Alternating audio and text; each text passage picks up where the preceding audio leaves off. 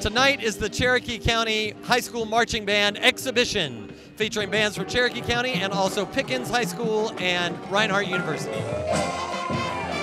This is the largest event in the history of Cherokee County band programs. We have over 1,000 students performing tonight.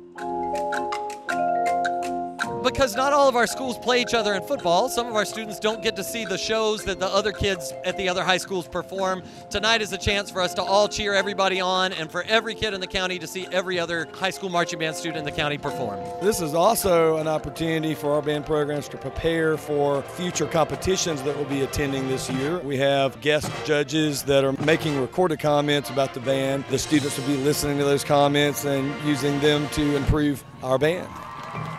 Marching competitions are just so great because you connect with people you don't even know, but you share this common interest of music and loving it so much. At these competitions, it's like everyone's family. It's a great environment to be in. Everyone's supportive, and everyone's been working hard in their own bands, and yeah, it's a lot of fun. The best part for me is just for the kids to enjoy the adulation of the crowd, to receive a positive response for all their hard work, because that's the number one lesson we want to teach all of our students, is that hard work pays off.